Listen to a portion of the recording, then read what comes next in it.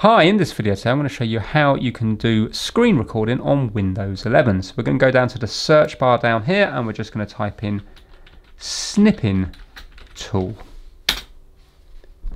Now when we're here, the very first time you use it, you might as well set it up how you like it. So I'm going to go to these three little dots here on the right hand side and I'm going to go to settings.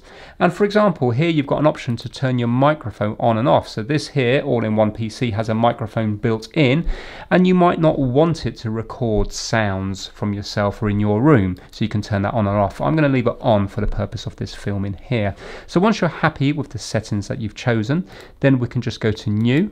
And then what we can do is you can highlight what you want to record. So for example, if I want to record this here, I can then do start, and now it's going to count me in, and once it gets to there, it is now recording. So it's recording my audio right now.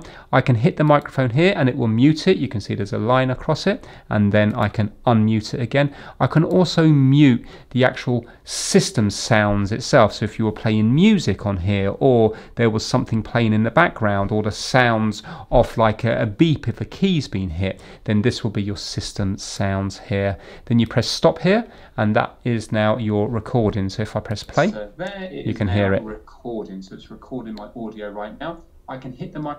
There you go, and that's when I hit the mute. So if you like this one here and you want to save it, go up to this little save as up here, left click, and then it's going to save it under video captures. So it's got today's date here, so I'm just going to press save, and that will now be there. So if I was to go into folders down here and go down to videos, you will see under captures that it is here.